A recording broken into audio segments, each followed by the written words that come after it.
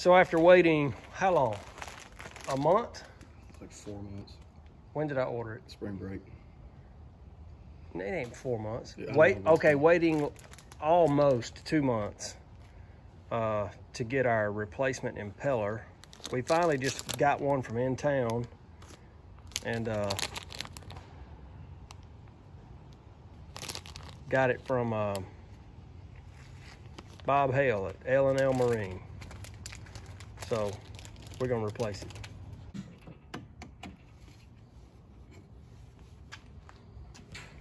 You just tried to crank it. Yeah. All right, we gotta take that out, loosen it, so the foot will come off. Pull that rubber plug right there so we can get to this bolt. It basically just pinches the that shaft in there and holds it in place. Now we got to take these 3 bolts off of here, and I think, unless I'm mistaken, I think that's got to come out too. This is our Yamaha 3-horse outboard. When we get it running, it runs really good. But the other day it got hot on us and the other day? Quit. Well, yeah, a couple months ago, it got hot and quit. Anyway, we got back to the bank and put it on the trailer and took it to the campsite where we were and took the foot off, and the impeller's gone. Just, I think there was one tooth left on that thing.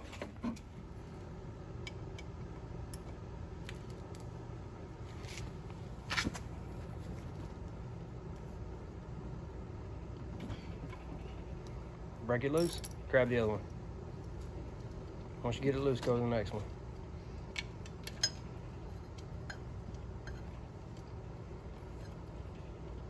Bump it with your palm if you have to. There you are. We put them on there good, don't we? Don't drop it. All right, set it up here on the boat. Now we got to take, there's 4 bolts right here, 2 on each side that hold that little retainer clip on, and then this plastic boot will come off, and the impeller sits right inside there.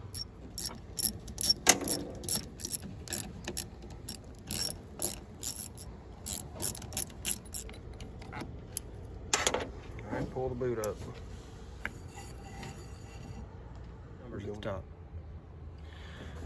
So under here, under this little clip here, was all the bunch of the rest of the teeth. They were shot. Hold on, Colton. Can't get going down. We pulled this out. We already had the impeller out, so we could determine what it was.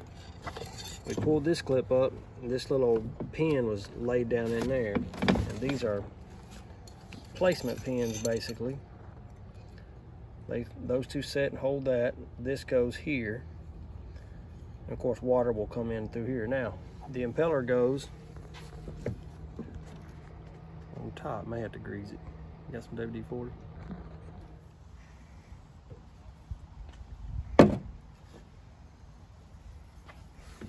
Just get some of the grime off of it.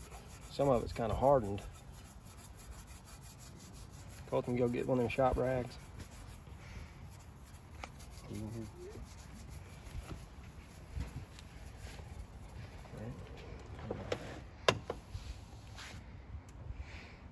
Ain't worry about that. That looks like paint. All right, let's Where'd the little piece go? make sure the. All right, put the pin right there.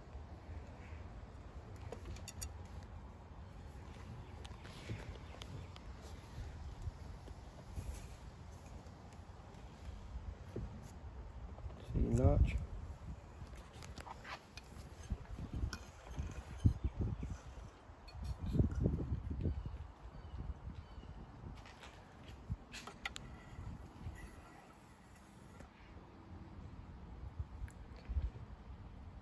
You gotta be kidding me.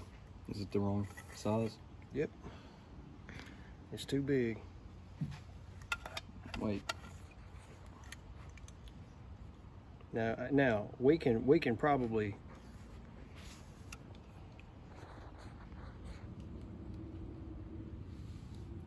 Yeah, I don't know if it's supposed to do that. Maybe it is. No.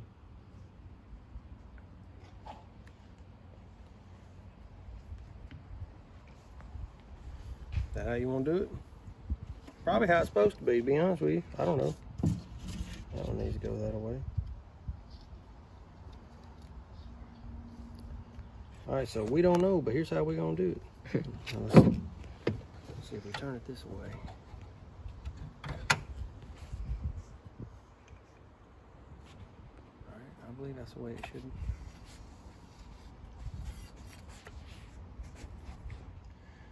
be. All right, we've positioned it in here. I originally thought it would, I guess that's right. I guess that's how it's supposed to be. Got a little bend in them.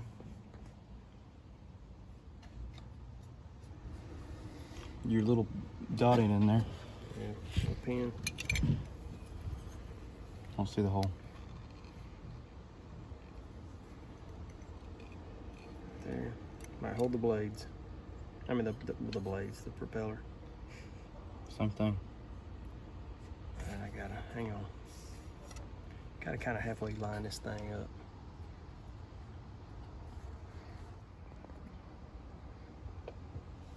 Okay.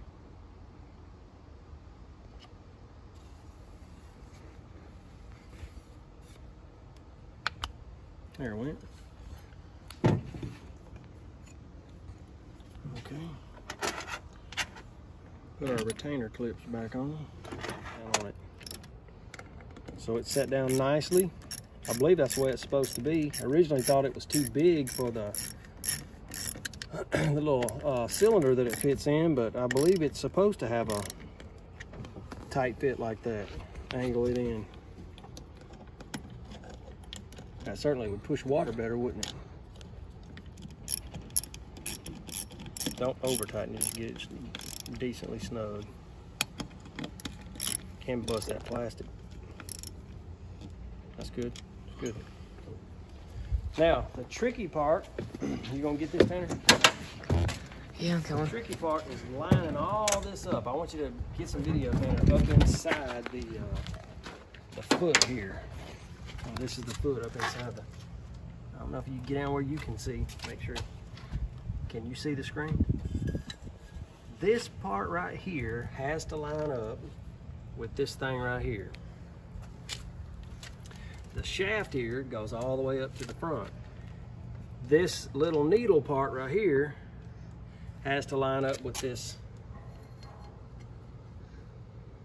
So you're basically trying to line three things up at once.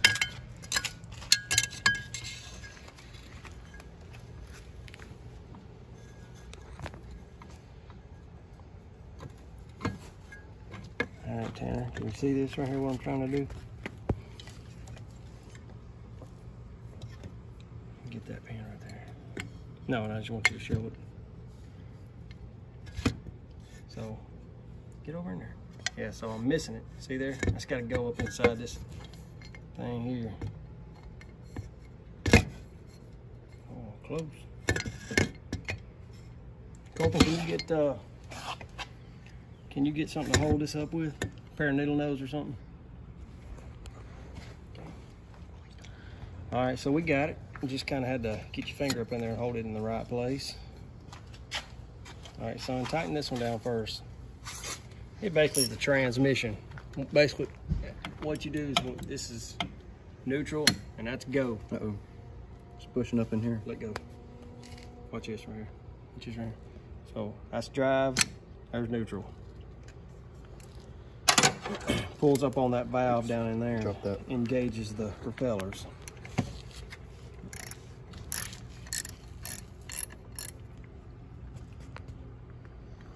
Needs to be decently tight there because you don't want to piss on it.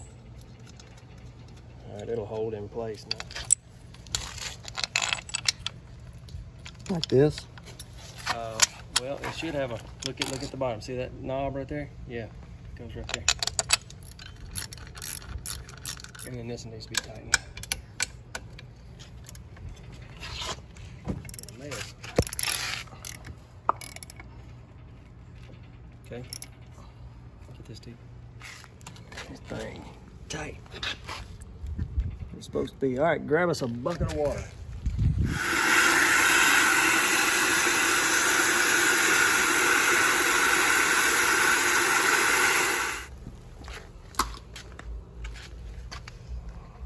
Gas is on.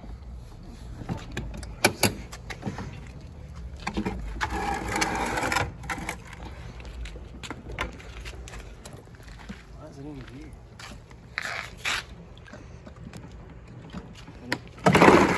It ain't right. What is it?